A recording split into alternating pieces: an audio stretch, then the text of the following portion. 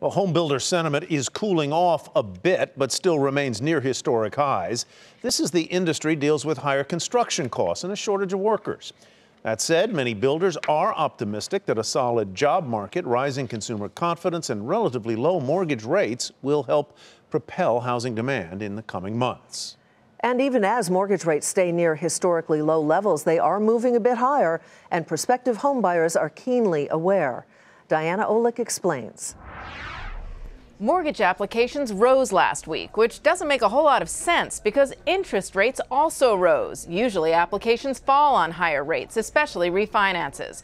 It makes more sense, though, when you factor in fear. Borrowers may have jumped in, worried that the long run of record low rates is over. So applications to refinance led the charge, rising 4% for the week.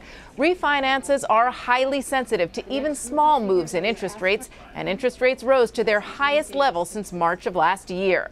The average contract rate for 30-year fixed jumped from 4.23% to 4.33%. That's pretty big. We haven't seen a move like that in a while, and rates edged higher this week as well. While borrowers may be worried, expert economy watchers are not. It doesn't appear as though rates are going to have a significant runaway on the upside, which I think should be supportive for housing purchases. Mortgage applications to purchase a home, which are less rate sensitive, rose 3% for the week and were 7% higher than the same week 1 year ago. Home buyers may be trying to get a jump on the spring market given how competitive the market's been. The supply of homes for sale is still very low, but there are generally fewer shoppers out this time of year. For Nightly Business Report, I'm Diana Olick in Washington.